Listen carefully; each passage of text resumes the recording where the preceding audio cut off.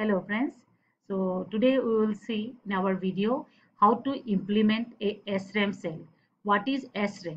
First is RAM. RAM is what? Random access memory. S stands for static. Static random access memory. So our this what is the means how this cell is implemented for SRAM, that we are going to see next. And in case of SRAM, that is static random access memory, the cell, any cell can retain the information as long as power supply is there. So as long as we are connected to power supply, whatever we have stored, that will be there as it is, right? And once power is switched off, information will be not meaningful, right? Then the next we will see how 1 bit of storage is implemented if my memory technology is memory chip is designed using SRAM technology. So see here, in case of SRAM, one single cell is nothing but a latch, and the latch is implemented using two cross connected inverters. The cross connected inverters are the basic storage element which is capable of storing 1 bit of information, maybe 1 or maybe 0, right? And then this storage element is connected to the bit lines B and B bar, which is at the end connected to my sense write circuit. Every bit line is connected to your sense write circuit, right? So here this storage element is connected to these bit lines B and B bar to the outside world via this data line through these two transistors T1 and T2. These transistors T1 and T2 acts as what? Switches.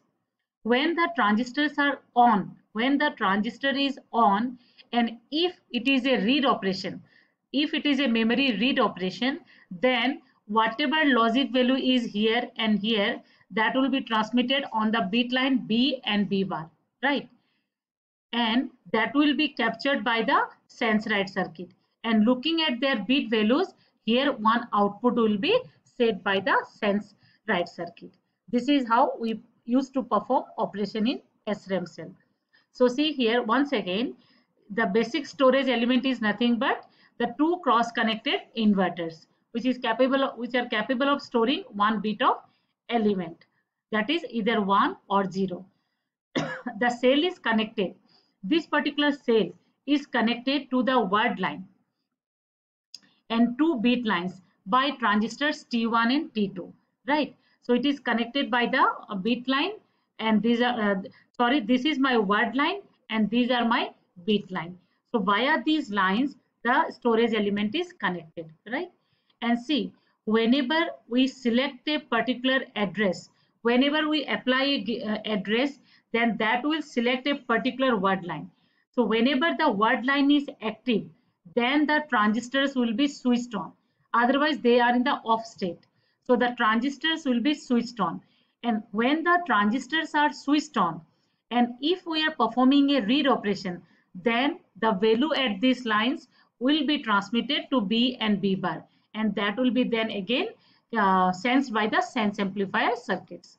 So whenever we are performing, see, here we need to understand this particular line, this horizontal line is word line, and these lines are your bit lines. Bit lines are connected to your sense amplifier, and word line is coming from where?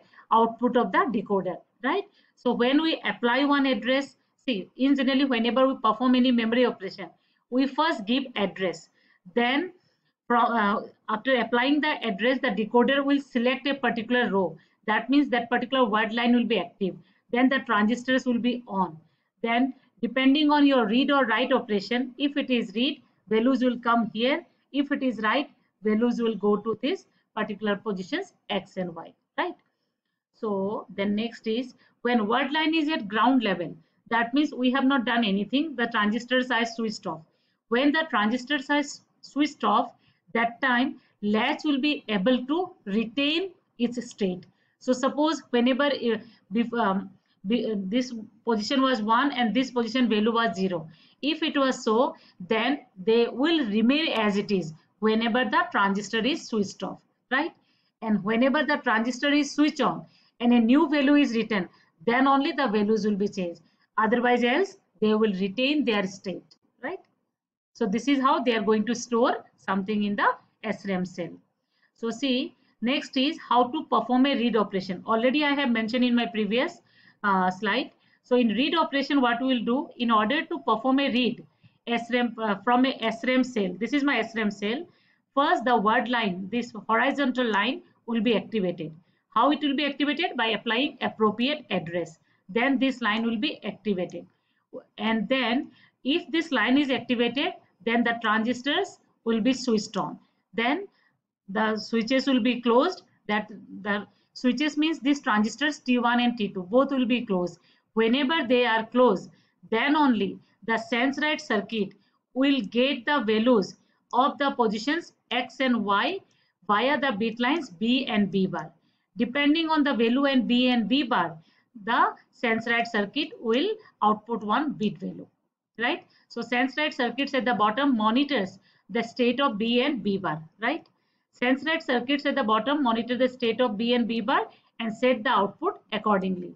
If it is 1, if it is 0, then the sense right circuit will give the output as 1 and vice versa for the reverse case. If the cell is in state 1, if it was storing a bit value 1, then the signal on bit line B will be high and the on bit line B dash it will be low, right? And the opposite is true if the cell was in state 0, and the cell will be able to retain its state till the power supply is there. Then the next one is how to perform a write operation. So in case of write operation, the state of the cell is set, means the value of B and B bar will be set by placing appropriate value on bit line B and B bar and then activating the word line, right? So this forces the cell into the corresponding state.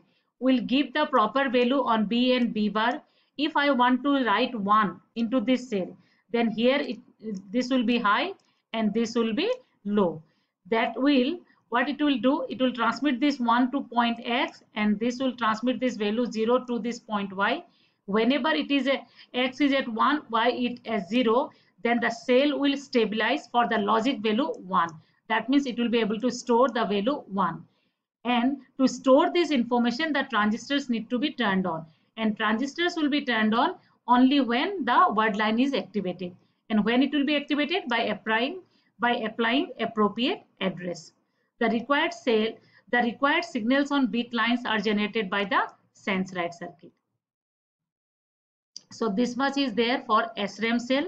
SRAM cell uniqueness is the cell can retain its state till the power supply is there, and the storage element is nothing but cross connected inverters, and there are two switches are there, T1 and T2. Those are nothing but two transistors which are connected to your bit lines, which are connected to sense right circuit, and transistors are turned on by the word lines. Whenever the word line is active, then only transistors will be on. So this is how SRAM cell is implemented. And in the next video, next we will see the DRAM cell. DRAM stands for dynamic random access memory. Why the name is dynamic, we will discuss in our next video. Here see, actually two cross connected inverters we are showing. Ultimately these inverters are also implemented using transistors. So basically for actually this particular storage element, whenever it comes to your transistor level, here also two pairs of cross connected inverters are there. Two pairs of cross connected inverters are there. They will form the cross connected inverters, right? Two pairs of transistors will be cross connected and they will form this two cross connected inverters. That is nothing but the storage element. T1, T2 will be the switches. So as a whole, in transistor level, one SRAM cell is implemented using 6 number of transistors. This we need to remember for our further discussion. So once again I will repeat, in case of SRAM cell, one cell is implemented using 6 number of transistors. That means to store a value of either 1 or 0, we require as a whole 6 number of transistors. So this is all about from SRAM cell design. In the next video, we will see DRAM cell. Thank you.